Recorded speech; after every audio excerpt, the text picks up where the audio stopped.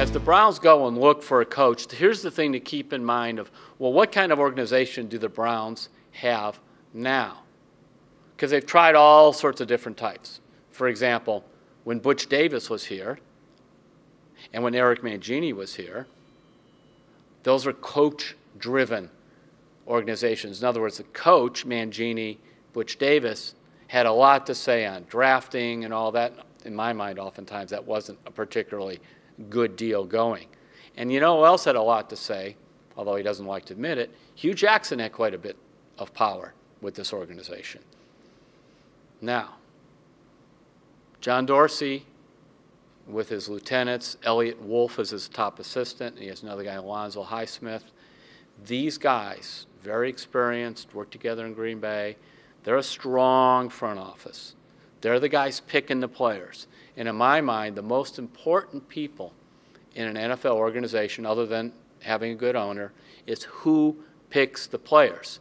Because it's easier to finally get the coach right than it is to get all the players right, especially a quarterback right. We've seen that here. Therefore, what the Browns need in a head coach is a guy who will work in collaboration with the front office. I think one of the reasons Gregg-Williams, by the way, has some success is, he and freddie-kitchens and John Dorsey, they seem to work together pretty well. Now, it's pretty apparent Gregg-Williams is not going to probably get this job.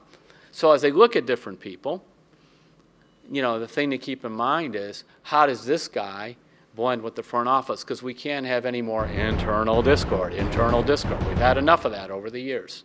So as I look at all that, that's why I think you see, for example, Dan-Campbell from New Orleans emerging as a top candidate, because he's kind of a collaborative guy.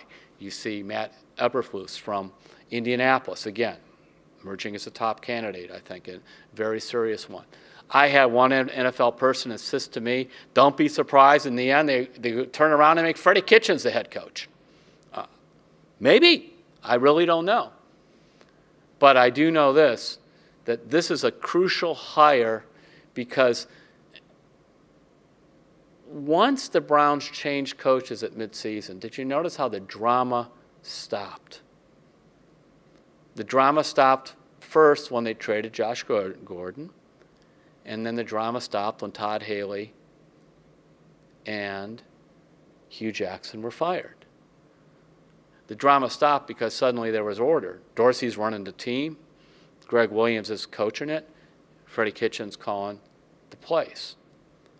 Now, that may be a short-term answer, but that model, the strong general manager, a coach who's willing to work, bring discipline and accountability to the players, or as Dorsey says, be the leader of men, but also work in a big collaboration with the front office, and then allowing a young and gifted offensive coordinator, freddie-kitchens, to do his own thing and develop his relationship with the quarterback and grow.